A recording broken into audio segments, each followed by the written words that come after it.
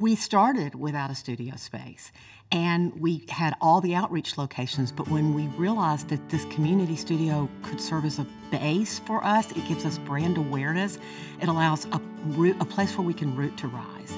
You know, for a nonprofit that has been so focused on outreach over the trajectory of the life of the organization, what we learned a few years ago is the studio model is crucial to what we're doing.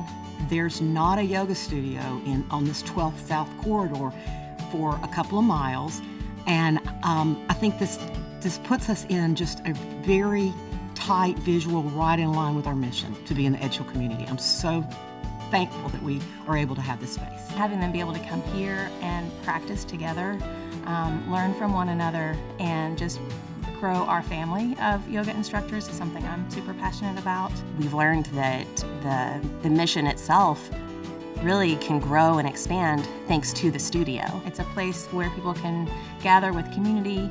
I feel like community connection are our mission for Small World Yoga, and having people that join us from other outreach locations in this one space provides them a consistent space for practice. The mission of Small World Yoga is to create access to anyone, anywhere. And our studio model does that by allowing people to come in and come together in one place.